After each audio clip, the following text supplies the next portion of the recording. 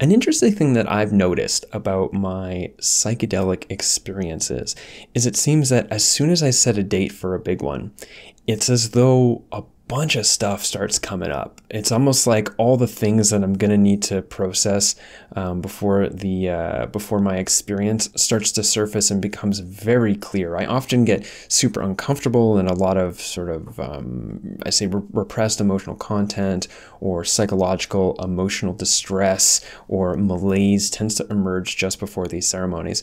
And I think there's a couple different ways to look at it.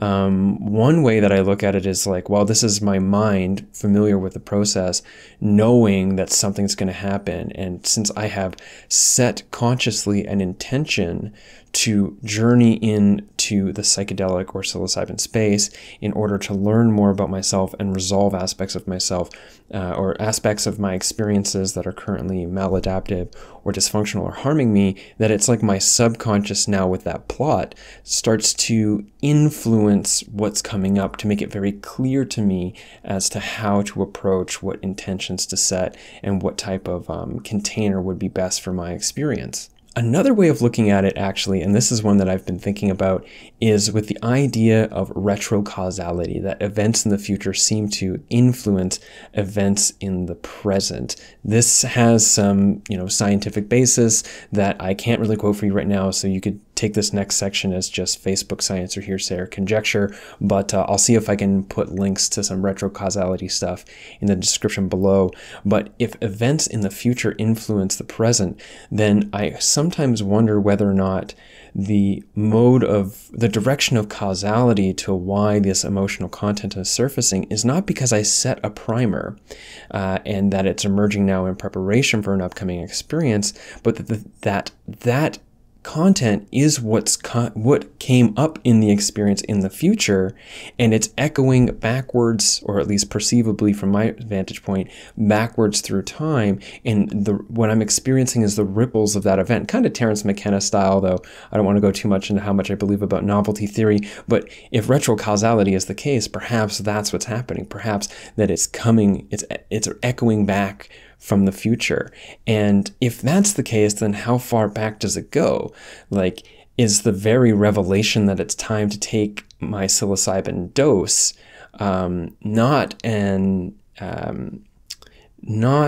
a revelation in the present moment based on past experience, but an inevitable revelation of what needs to happen in order for the future that has already happened to come about?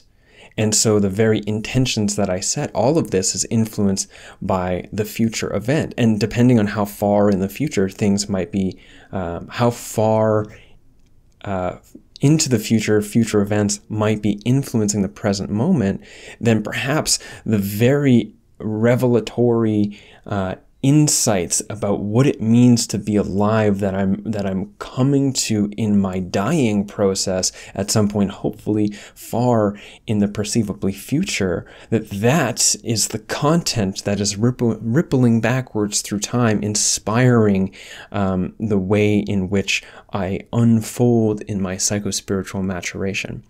But either way, I do think it could be a combination of both, one of which seems much more rational than the other, but both of which seem kind of interesting. I'm curious, what are your thoughts? Do you think, or do you even have this experience?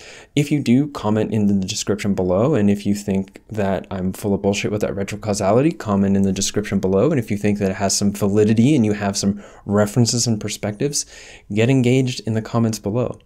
Of course, you can subscribe to this channel, and you can also support me on Patreon, because that's a thing that I do. Patreon.com/James W. Gesso. There are other ways that you can support, and they are also listed in the description below. Thank you for watching this video. I hope that it has provided you some juicy insight to chew on for the next coming week. Videos release every Friday, alternating between a full-length interview podcast and short-length videos such as this one. So thanks and take care.